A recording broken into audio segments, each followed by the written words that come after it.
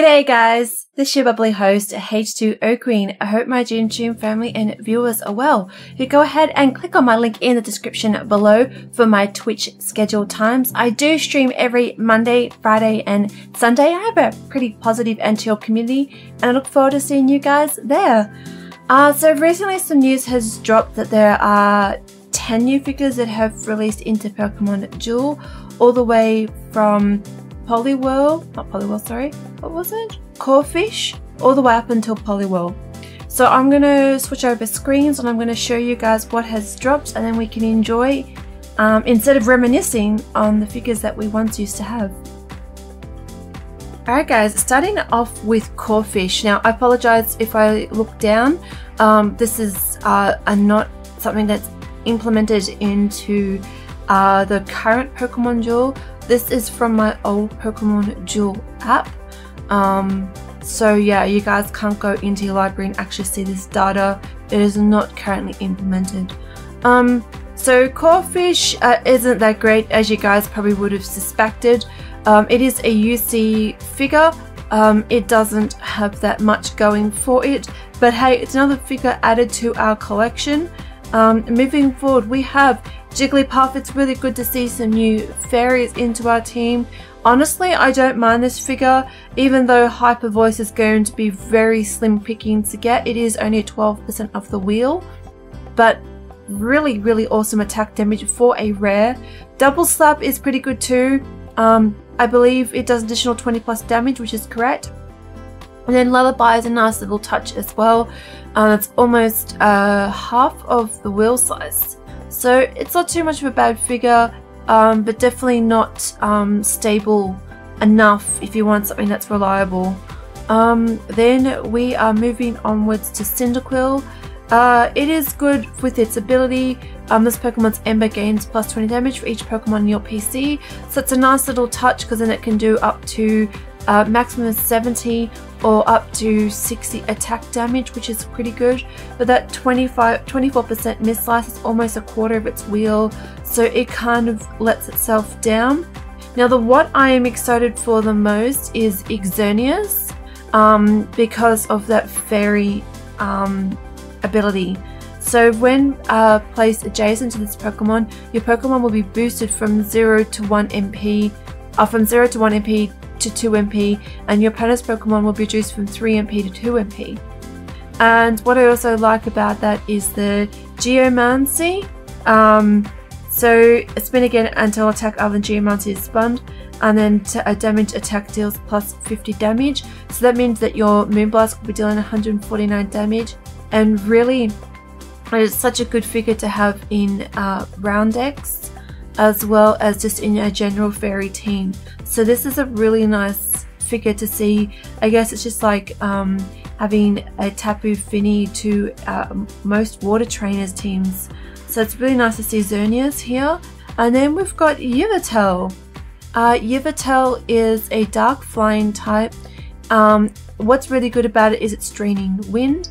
One Pokemon within 3 steps range is drawn 1 to 2 steps closer to this Pokemon. It's given an MP -1 marker, which can be really good, especially if you've got a huge rush team to deal with. Then you've got Dark Mist. While this Pokemon's on the field, your Dark type Pokemon receive a plus 10 boost to attack damage. And then of course you've got its ability. While this Pokemon is on the field, opposing Ghost type Pokemon cannot use the effect of an ability to pass through your Dark type Pokemon. Although it's not going to prove crucial right now, later on as more figures get released it will be. And then we've got Liepard, another dark type figure. It's not too bad. However, the only thing that's really good for it is Assist. Now, we have seen a lot of videos in the past about how Assist works. So random Pokemon on your bench other than Liepard spins, the attack that is spun takes the place of attack. So in case you are wondering, so if you have a figure left on your bench, in this case we used to have a lot of Ultra Beasts that were left on the bench for this Pokemon, and it used to take the actual attack of the bench Pokemon, and there was some situation that this Liepard could get into which was really impressive. Yeah, so make sure you go and have a look around on Liepard and its assist ability, because there's some pretty cool videos out there. And then we are moving on to Bibarel, and we have Cut, Rock Smash, and Surf. This Pokemon is quite a mess with all of its attack being everywhere. However, and it's also got strength as well for 90 attack damage. But all in all, it's a good figure, and it's definitely something that is going to be good, especially using Ruby, but I don't know if I recommend it for a white hole. Now, by far, Chestnut is one of the most abysmal figures out there. Only dealing 100 damage for an EX. I mean, seriously, EXs can be dealing up to 160 damage minimum. So this figure is so desperate for a buff. But unfortunately, Haraz never buffed it before the game was finalized. And all Hammer Arm does is just, this Pokemon gains weight. And the only thing that really goes for it is Spiky Shield. The battle opponent is knocked 2 steps back and gains weight. So, I mean, Chestnut's good, but it's definitely not amazing. Now, we've got Poliwhirl. So it's got spinning pattern. Your opponent's spins are shifted by 2 segments in a clockwise direction. This figure was meta back in the days when there used to be 2 sections of miss on either directly opposite of each other. And then it used to often or not spin into the miss. But the thing that goes with you for this figure is its hypnosis.